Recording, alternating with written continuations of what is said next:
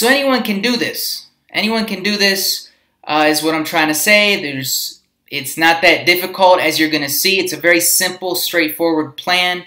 And just on the other day, I was hanging out on Facebook, which I rarely do, and kind of got into it with the moderator of this expat group here in Ecuador, when he said, you know, if you're looking for a job, you shouldn't come to Ecuador.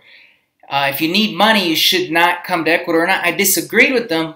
You know, I think you can make money in Ecuador, and it's not that difficult, like I'm going to show today, at least what I'm personally doing. That's all I can speak on, is what I'm doing, and then you can take or leave it, bits and pieces of it, and piece it together for yourself. First, a word on the myth of net worth. I think net worth is kind of worthless, no pun intended, but for instance, at least for me, I could have multi-millions in the bank, which I don't, and it would still be kind of be a knife in the gut for me spending money. Anytime I had to spend money, if I had to constantly always take out a savings to do it, right? So for me, what's more important, and what we're going to cover today, is what are you bringing in monthly, right? Or in this case, a passive income. And if you're young, on the younger side, and you don't have a pension yet, you create one for yourself. This is what we're going to look at right now. Okay, so I'm going to show you what I've built up so far right now as of 2021. The key word here is 10,000 a month passive income. Passive is the key word. So, like, I'm sure a lot of you maybe are doing way more than 10 grand a month right now watching this. And you know, many of us have done that here in Ecuador, which is really no big deal. But what I'm talking about is 10 grand a month passive income, right? So don't get it twisted. That's what I'm talking about here, meaning you don't have to be present or working every day or even much at all in order to make 10 grand a month. And you can kind of do what you want from where you want to do it. So there's three ways, or three axes, if you will, of ways that I'm currently making money passively, and I just need to expand it out a little bit more in order to reach my goal. But let me show you what I'm doing actually right now. And the first axis here, or way I am currently making a passive income, is through Airbnb rentals, right? Airbnb vacation rentals. Now, yes, for like 8 years, I ran a hotel in Quito and almost a year in Guayaquil before that. And let me tell you, running a small bed and breakfast style hotel is fun, but very taxing. You have to be there all the time, or you have to hire someone to be there in your stead, right? And it's just never ending. If you're like me and you wanted to kind of manage the sales and marketing aspect of it, which I consider to be the most important, you're getting calls pretty much all day and night, and it's tough. But the nice thing about Airbnb is that you don't get the constant calls. You don't even have your phone number on the site. It's all through email, most of the correspondence, right? And the nice thing about Airbnb guests are that they know that probably no one's going to be there to show them in, so they kind of have to show themselves in with your virtual help. And so yourself, or me in this case, doesn't have to be there like a hotel. I don't need any full-time employees either, and hire them and then pay the Social Security, and then I have to liquidate them here in Ecuador, which when the pandemic hit, right, I had 3 and it cost me over $10,000 to do that, just to give you an idea, right? You don't need any full-time employees. All you really need are reliable cleaners, a reliable cleaner, and a reliable handyman that you can call when things break, right? So I actually have in 3 different cities a total of 5 listings. That's it, 5. One in Guayaquil that I actually own, that I've covered on other videos in this channel, and that's around $1,000 a month, to be honest with you.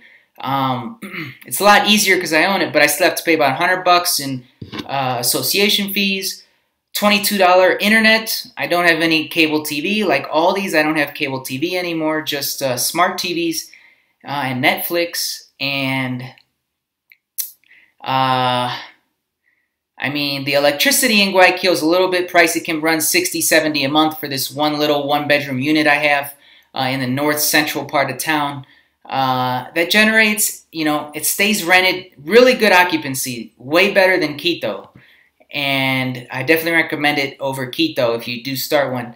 And the price you can get in Guayaquil, being the commercial hub of Ecuador, even though Quito's the capital, is definitely higher as well. And I can generate about $1,000 a month from that, and it stays pretty full. And I got 3 small units in Quito, right? That generate under $1,000 each month each, for a total of about after expenses. 'Cause I do lease and then sublease them. I don't own them. Generates about $2,500 a month, right? After expenses. And I have one in my hometown of Cleveland, Ohio, a little tiny house that I bought 3 years ago for $33,000 in the western suburbs of Cleveland. And it's going pretty good. I put about 10 into it in the furnishings and to fix it up for this. And I got a cleaner over there that I communicate with via text message through one of the apps, a free app that I showed on a prior video. I mean, but it still does close to about $1,500 a month. Even, I have my $55 a month AT&T bill. I have my electric and water, which are super cheap in Cleveland for some reason. My gas bill is really cheap too, except for the winter months. Can go up a bit over. But I'm still doing close to $1,500 a month. So just from these 5 listings, that's $5,000 a month, right? So the next way that I'm currently generating income is CD deposits in Ecuador banks, insured banks, only up to the insured amounts, in between, earning currently 9 to 14% annual interest, but paid monthly.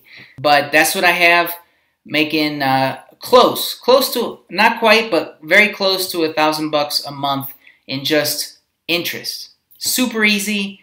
I can go to the bank or any ATM and withdraw it whenever I please.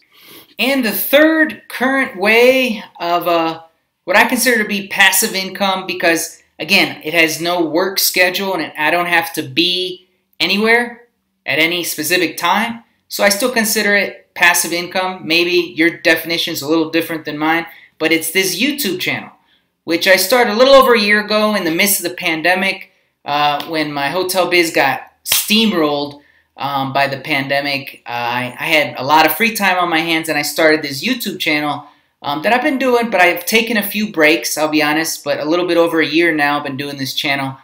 But like I took a month off last December, for instance, and but it's going pretty good. I've heard we're not allowed to show like details of how much we're actually making. YouTube doesn't like that, but like there's a little quick screenshot of what I did this last month, right? So not quite, a little bit, not quite 500, but getting there, pretty close. It's tough, man. YouTube channel's tough. Some people are just good at it. I think it helps if you're better looking or charismatic in some way, or have just an interesting topic that people want to hear about. Your channel could definitely click faster than others, but yeah, it's a definite way to make money if that's something you're kind of interested in. So there it is. Through 5 Airbnb listings, some deposits in Ecuador banks, and this little YouTube channel, this is how I'm currently doing $6,500 a month passive income, right? So what do I need to do to hit my 10K goal for 2022? Passive income? Well, basically, obviously, I need to find ways to generate $3,500 more than I'm currently doing. Probably best to overshoot that a little bit. Basically, the idea is I'd like to expand this YouTube channel out from 500 a month to 1,000, which I think a month, which is reasonable, right? It's not too crazy. It could happen. It might not. So that's one thing I'd like to do. That would take me up to 7 a month passive income. The second thing would be, obviously, I need probably at least 2 or 3 more new listings in Airbnb, to be honest with you. I don't know if it would be in where I currently have them in Quito or Guayaquil, but But and prices have really soared back in the States for property, and rentals are definitely more expensive up there too. So probably they're going to be here in Ecuador. That should generate for me maybe say another 2,000, 2,500 bucks a month between the three of them, and save. I'm gonna have to save 50, 60,000 more and deposit in Ecuador bank CDs, making that 9 to 14% annual. And you know, over the course of the next year, hopefully be able to save that amount and deposit it away. And then I'm hoping that with just expanding out the three the three avenues I currently have, I'm hoping to hit and break possibly the 10K a month rule and the 10K a month passive income. And with that, obviously, I probably don't have to work anymore if I'm living in a place like Ecuador. You know, how much, so that's the question you need to ask yourself, is how much do you need to make every month to feel comfortable, to cover all your expenses and some? And for me, that number is $10,000 a month. This is my little plan. Wanted to share. Maybe it's interesting. I'm Mr. Second Passport. Take care.